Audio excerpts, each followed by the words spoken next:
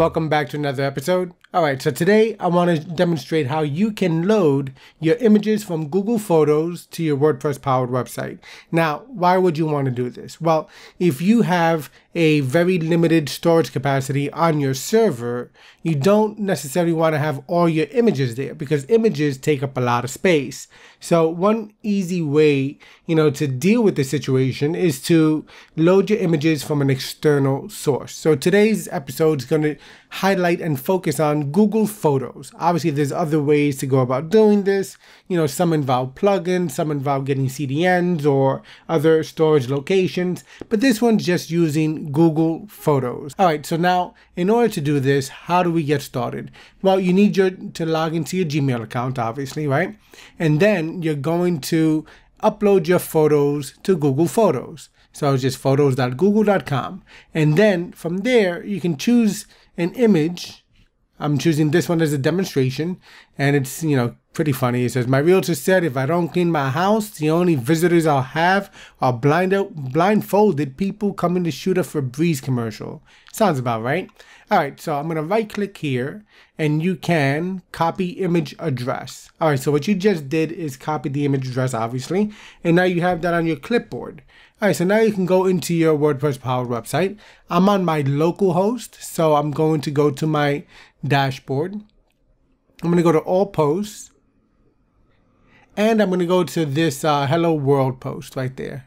And then here, when it says add media, I'm going to go, instead of choosing my uploads folder or my media library, I'm going to go into insert from URL.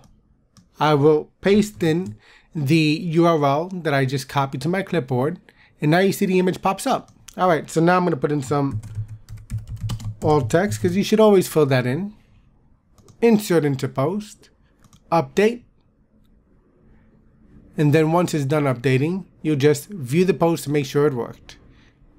And as you can see, I'm utilizing the image from Google Photos and not from my local WP-content folder in my uploads folder. So now let me just look at the source code here.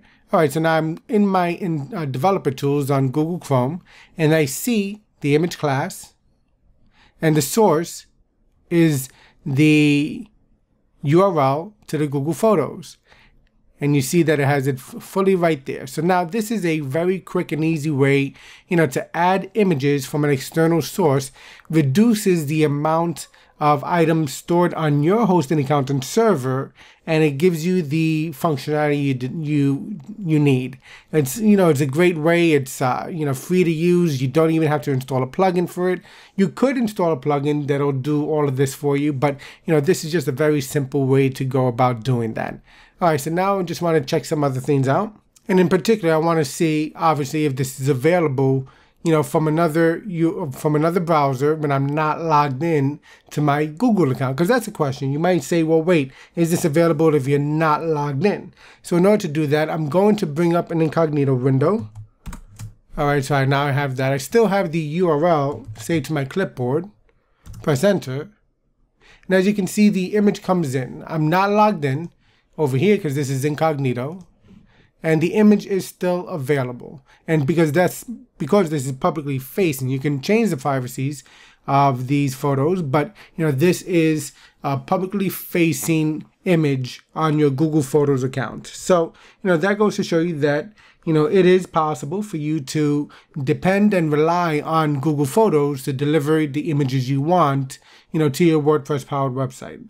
Hopefully you found this episode helpful, where I demonstrated how you can, use the Google Photos service in order to serve images to your website and save yourself some bandwidth and storage capacity on your hosting accounts.